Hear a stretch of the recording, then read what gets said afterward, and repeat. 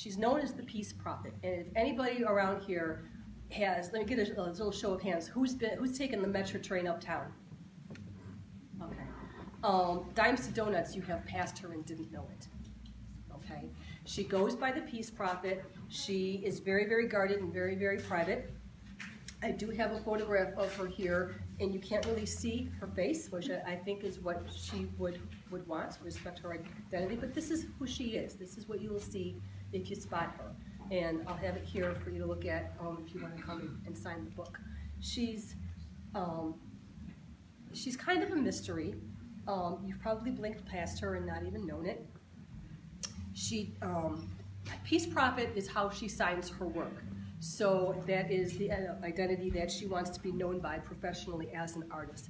I also kind of think of her, and this isn't my term, but this is what I've kind of heard out there on the street. She's one of the denizens of the Pedway. So she is a woman who is undomiciled. She has some impairments, okay, meaning that she probably has some mental illnesses, and is not very easily approachable and does not engage directly with people who want to speak with her, or even for people who patronize her. She's kind of focused on the transaction, and then thank you very much, and that's kind of it. So she's guarded, she's a little bit suspicious, and the area, I heard a lot of questions of what people were asking, where does she live and work? Right in that area downtown at the Metro train, at the Millennium Station, when you come up from the station, you'll have the Cultural Center, you'll have the Garland Building, you'll have Macy's department store, and the CTA train at approximately the Washington and State and Washington stop. So there's like a 3-4 block area there, including Millennium Park, where she tends to be found. She's often seen, in good weather, standing and displaying her work. She'll stand and hold a piece of her art to proffer, and she doesn't elicit your attention directly. She won't approach you and say, excuse me, sir, here, can you give me, $10, $15, $20, $40, $50 for this? She won't say a word to you. She's very quiet. She stands back and just holds the work out for passersby to see. If you spot her, if you're lucky enough and smart enough to spot her, then she'd be happy for you to come and approach her and to purchase that piece. But she won't chase you down, that's for sure. Excuse me. Very little is known about her. As I said, she just goes by the Peace Prophet. She's quite private and doesn't discuss anything about herself or her life. She's dressed very creatively. Oftentimes she'll wear a blanket, kind of like a robe, sometimes a colorful caftan. Always multiple layers. And as you may have noticed about people who live on the streets, sometimes what they wear is not congruent to the weather. If you've ever seen anybody wearing several coats and layers of clothing in July and wondered, wow, it's too hot for that, she's one of those folks who will be wearing pretty much the same number of layers, more or less, July, October, January. So somehow she's out there in that weather.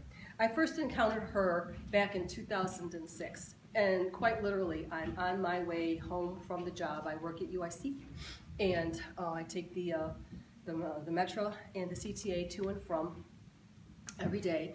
And one day there was this person who, as isn't so unusual, to be selling some of her things, and initially, my first approach with her was just to patronize a street artist, which I'm just automatically inclined to do. So I got from her this little piece, was probably it's not here today, but probably about this big, and unlike most of her things, it was already framed, and it was done in about 3 shades of green.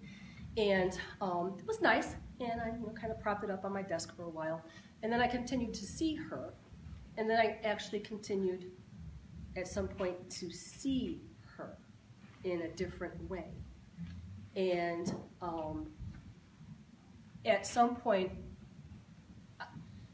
after encountering her several times, I started to really feel that there was something more going on here than met the eye.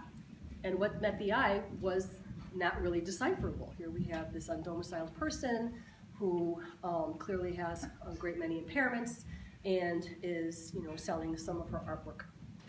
Again, not so unusual. There are a lot of artists who are outsider artists, or a lot of people, unfortunately, who have challenges that make it hard to have or have unstable lives. But I am inclined. I'm a social worker by trade, and so I am inclined to, make that attempt to support an artist if I have the opportunity. But her work captured me in a way that a lot of other art didn't and doesn't. So, and I hope that if you were able to take a walk around, that you would understand why. As I said, she's very, very guarded. She'll talk sometimes. We have this little dance, because I've known her for so long and she's familiar with me. We have this little kind of dance that we do where, okay, you're my victim now. I'll say, hi, Peace Prophet, how you doing? And then she'll say, oh, I'm doing okay, how are you? I'm doing okay, how are you? And then it'll be, do you need anything? No, I'm all right. You sure about that? Uh-huh. Thank you. And then that's it. And she'll physically kind of take a step back. And that literally is our little loop that we go around over and over and over. But that's our familiarity. I have attempted to offer her material goods and some relief. Do you need a blanket? No, that's all right. Can I buy you some breakfast? There's some Burger King right in the Penway. Can I get you something to eat, a cup of coffee? No, thank you. I have offered her, I'm not an artist, so, colored pencils, some paper that I have, markers. I've offered her some materials that I just, attempted to give her. No, thank you. So she will not accept anything but cash. Anything but cash. I don't know if she's ever been offered like maybe a gift card to go get some food, but I don't even know if she would really understand what that was. But she will only accept cash, and I've tried. And then there's the work itself. Oh, good Lord, where do I start?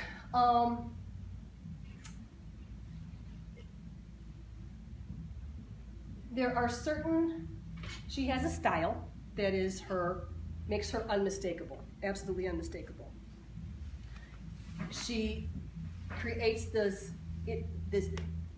portrait that she renders over and over again is a different iteration of the same composition over and over and over in an endless kind of stream of what I can only consider a mood. What mood is she in today? There are days when she'll be like, there'll be a week I'll see her and she'll have big ones and little ones and every size in between. And she'll be on like a pink and orange streak, or then she'll be on a blue and a green streak, or she'll be on a purple and gold streak, or she'll be on a mixed kind of material streak. You just never know. There are certain elements in each of the canvases that are are most consistent across all of them. Obviously, there's the portrait kind of format, and always this. Her eyes, if you'll look, most of the time are in sideways glance, where the image is never looking directly at the viewer. She's always kind of like looking off into some side distance. So, what does that suggest? Most of us, when we meet somebody's gaze directly, that suggests what? Trust, you know what I mean? Kind of a connection. Somebody in her kind of condition or internal state can't do that. And I think that gets projected out into her work, where even in her drawings, she keeps her eyes askance. There's often the eyes. There's a suggestion of some kind of mask over her eye, over the eye area, suggestive to me of of protection, where like a barrier or a boundary between her and the viewer, where I want you to see this, but I can see you, but you can't see me, right? Which is, we have to respect that. Excuse me. And these images, these portraits, and this kind of stance of hers with the eyes askance is very, very consistent with how she is in real life. I mean, if you meet her, you know, there is this often this elaborate headdress, you know, and this manner that she has of looking aside and not meeting your eye. That is kind of what she looks like. She is African American, and you know, in her images and her portraits, obviously she has the very full and often deeply colored lips. Sometimes they're deep red, sometimes they're blue, sometimes they're you know, just in outline, but they're always there is one of the elements that she includes in the portrait to highlight. The large hoop earrings that oftentimes she does wear, and if you look closely, and you might not have seen this, and on many of them, if not all, there's this hand that is always right there at the foreground, like this, in this little graceful gesture, right there. Sometimes the fingers are manicured, and she has little fingernails that are painted, but there's always a hand right there. Oftentimes this headdress of hers is the focus of the composition. You can see some of them are, I mean, she just went nuts with lotto, and she buys her lotto tickets, by the way. Well, she can be found, she does. There's that little kind of canteen at the metro station, right over there by where is now the pretzel place, where she's often in there buying her lotto tickets, and so God knows which one of those was a winner. So, but let's see which one has. Some of them, the headdress is more kind of pronounced than in others, but you know, always this explosion. Sometimes it's here we have one that's kind of like a mosaic, and another that's rendered more in line, so you almost can't see it until you look closer. Some of them are, you know, the headdresses are a bunch of flowers. Some of them, you know, she'll have, the hat will have, or the headdress will include lotto tickets or candy wrappers, you know, any kind of thing that she can include there to make that embellished.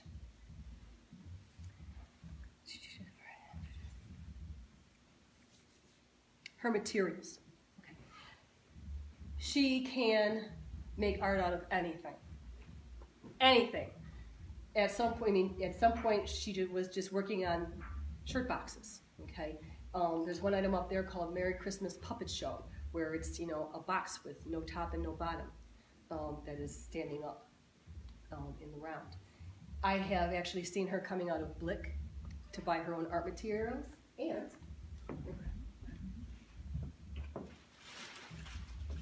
I was lucky enough to actually obtain a piece from her where she actually put it in this very Blick bag and said, "Here, thank you very much."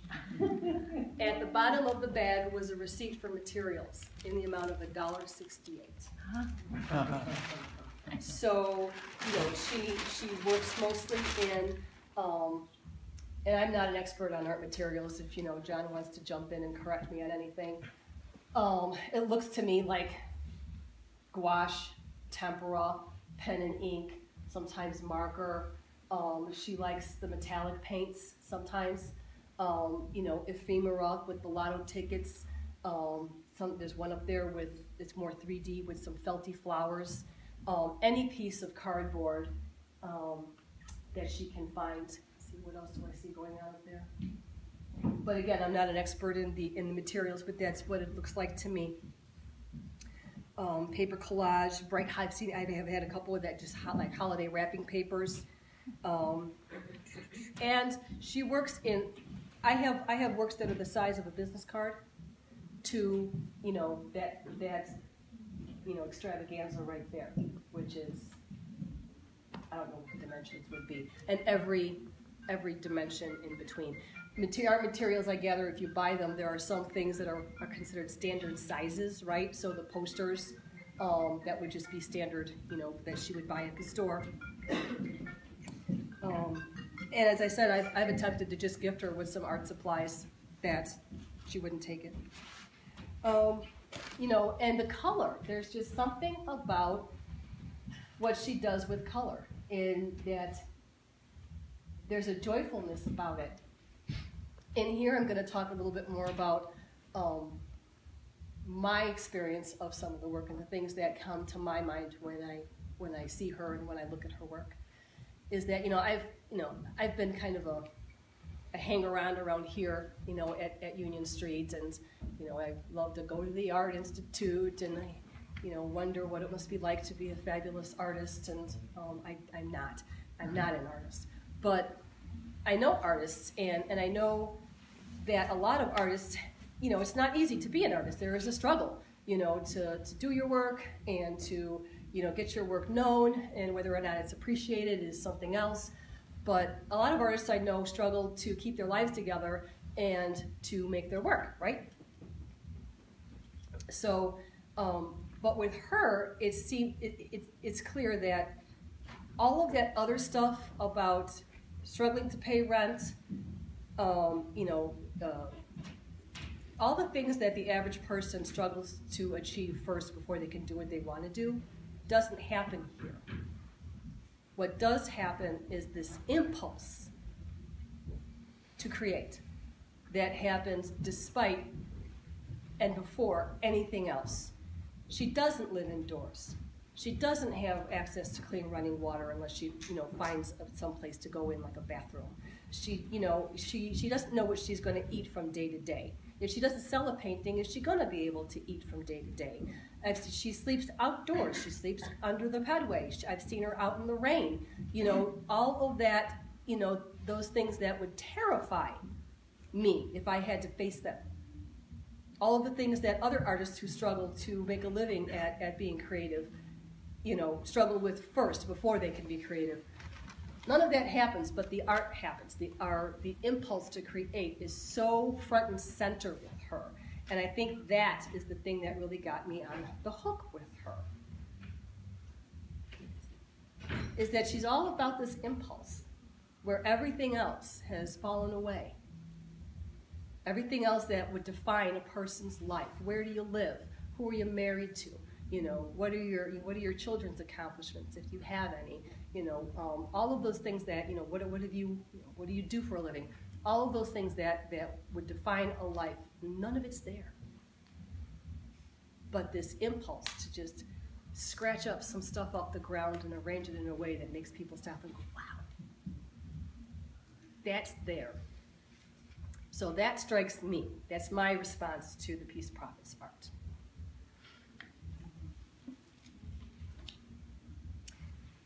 Oh, a really important thing is that, you know, we're all looking at the images. What isn't apparent up here, is that on the back there's more. She, in her suspiciousness and her internal state, there are writings on the backs of most, if not all, of these. And her writings it's not sweet poetry. It is a lot of rambling, kind of anger and warnings about things. And I am going to, she very unambiguously has a list of grudges. And to wit, she says, and this is a quote off of one of them, I forget which one. A quote from her. "This artist form, created outdoors, artist title, Queen Elizabeth I, watercolor, vellum, cardboard, the peace message and delivery might be violates the tax activities of government regiment rule to assault with wiretapping sanction BMAC/BOND/WAYO artist dedication. Stop weapon making with the United States. Entrustment funds acts of Congress and with human plasmas. Native American Indian burial ground cremations. Say no to cellular products." So, yes, I say that's pretty good advice. So, I mean, this kind of thought stream is on the reverse of most, if not all, of the work. So if they were to be framed, it would be, you know, do it its most dignity. I've seen other works by outsider artists, a la Godie and Darger, where they're framed with sandwiched between two panes of glass so that you can see both sides, because there's that bonus on the other side. She does have a sense of proprietariness and ownership over her work. When she signs it piece profit, then she'll put the year, and then that little, what is the word for this glyph? It's a C with the circle, copyright, okay? Then there's that copyright glyph right next to the year. So she has a set, she knows what year it is, and apparently she's paying attention to the news. So then comes to mind a couple of themes that just pop out in any discussion of this kind of this nature, of work of this kind of nature. So, and those big three that pop out for me are mental illness. You know, what's going on with her, we don't know. I think just in my interactions with her, it's pretty clear that there's some kind of thought disorder process.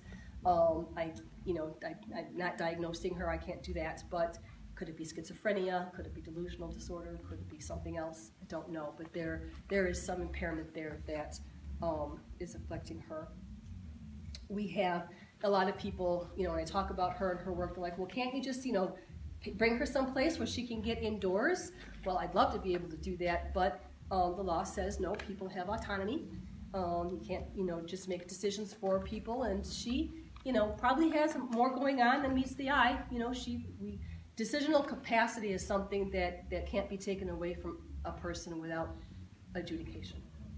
Okay, that has to be decided by a judge.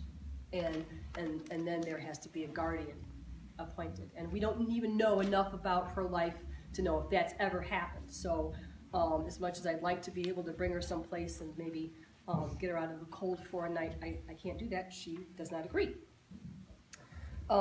Social justice. Her writings suggest that she's very aware of the social justice issues. There's a good kind of tie-in between her work and the work down here on the first floor, which was no coincidence. And, you know,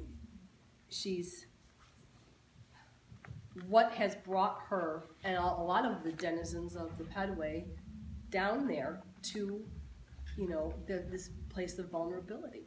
Don't know. It's complicated. The art itself and the idea of outsider art, you know, who decides which art has value, which art does not? Does she have any arts education formally? I think that, you know, maybe some other evaluator of her work would be able to spot that than I, and I kind of don't think it matters. And again, it all comes back to me to that creative impulse. You know, she's just, that is the, it just happens where a lot of other things that would be considered baseline for other people don't. So there's that. So that's kind of all that I have.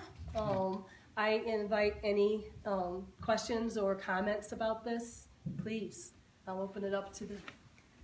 Do you own all of this art? Because obviously she couldn't communicate to say My collaborator, Mr. Fulham and I, Francis Fulham here, yes, I had some are mine, some are his, probably roughly half and half.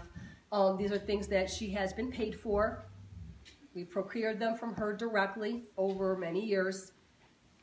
And you know, any proceeds from any sales today would go directly back to her with every opportunity. So there would definitely be a transfer right, you know, there's the supporting the gallery, you know, which this will do, and supporting her directly, which I would encourage any of you to do. If you spot her, please, you know, you can ask her. The best way to approach her is to say hello, you know, and, you know, ask her, do you have anything available today? And maybe she'll say no, and maybe she'll say yes, and then she digs in her bag and comes up with something that might be all crumpled and just wonderful.